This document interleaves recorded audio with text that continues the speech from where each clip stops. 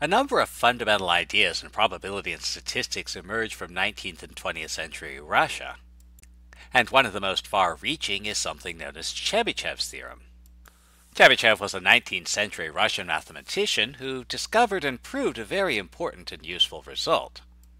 There's a number of ways to state this result and apply this result, but for our purposes, we can use version 1.0 given any set of data with population standard deviation sigma and any value of k greater than or equal to 1. Then at least 1 minus 1 over k squared of the data values are within k standard deviations of the mean. Let's see what this means. In general, we can pick a value of k and find the fraction 1 minus 1 over k squared. Then Chebychev's theorem guarantees that at least this fraction of our data values will be within k standard deviations of the mean. We might have more data values in this interval. We will never have less. That is an absolute guarantee. For example, suppose a set of test scores has a mean of 70 and a standard deviation of 5. What fraction of the scores are within 2 standard deviations of the mean, and what scores will be included in this interval? So we'll open up the packaging. By Chebychev's, we have k equals 2. That's 2 standard deviations of the mean. We have our standard deviation itself equal to 5, and so we know that 1 minus 1 over k squared, that's 1 minus 1 over 2 squared, or 3/4. So we know that at least 3/4 of the scores are within 2 standard deviations of the mean. What scores are actually going to be in this interval? Well, since these are the scores within 2 standard deviations of the mean, this interval will include scores from 2 standard deviations below the mean, that's 70 minus 2 times 5, to 2 standard deviations above the mean, that's 70 plus 2 times 5. In other words, the scores from 60 to 80.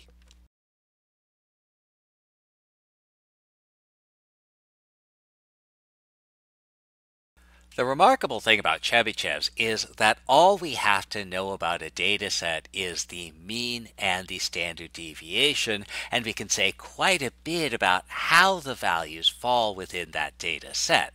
So, for example, suppose a set of test scores has a mean of 72 and a standard deviation of 4.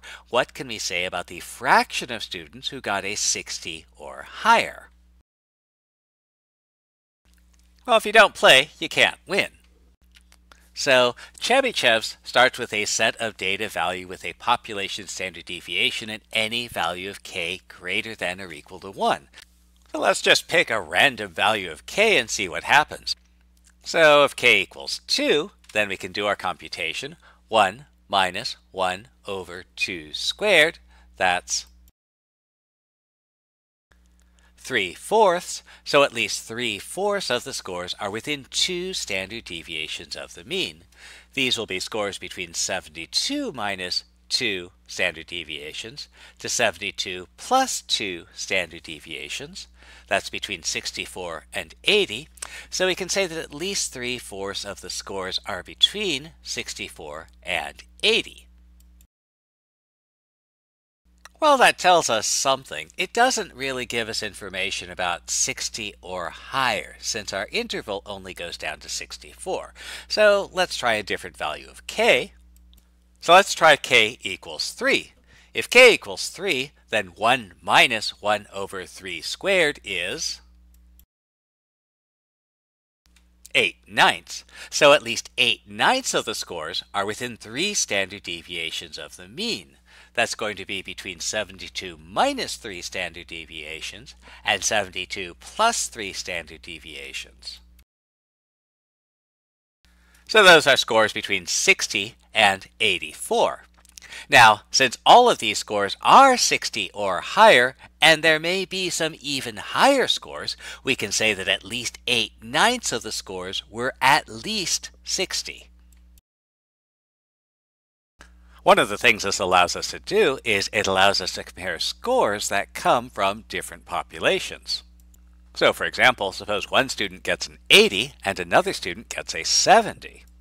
Getting the higher grade might not mean a lot if the class is easier, so maybe we know that the mean of the first class is 70 and the mean of the second class is 65. But even knowing that might not be enough, so let's say we know the standard deviation as well, 5 and 1.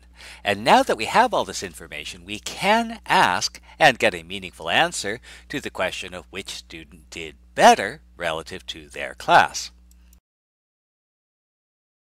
So we might proceed as follows. If k equals 2, then 1 minus 1 over 2 squared, 0.75, so at least 75% of the exam scores must be within 2 standard deviations of the mean, or between 70 minus 2 times 5 and 70 plus 2 times 5, 60 and 80.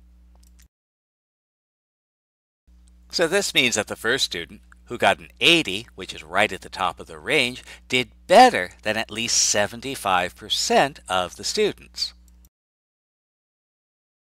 So you might say they did real good, but that would be wrong. You should say they did really well. But how about the second student? In the second class, if k equals 5, then 1 minus 1 over 5 squared equals 0.96, so at least 96% of the exam scores must be within 5 standard deviations of the mean, or between 65 minus 5 times 1, 60, and 65 plus 5 times 1, 70. And since this student got the 70, they did better than at least 96% of the students.